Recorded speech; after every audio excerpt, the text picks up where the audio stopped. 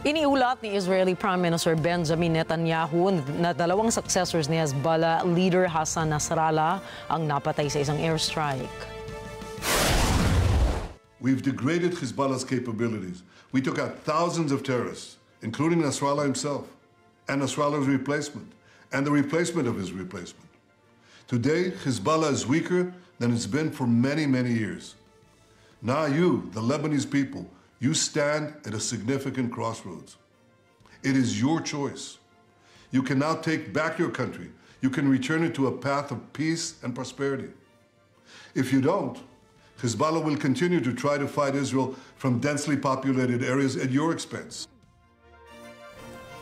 Kinumpirma ng Israeli Defense Minister Yoav Gallant ang sinabi ni Netanyahu at inihayag niya na napatay nila si Hashem Safieddine, ang itinuturing na susunod na leader ng Hezbollah.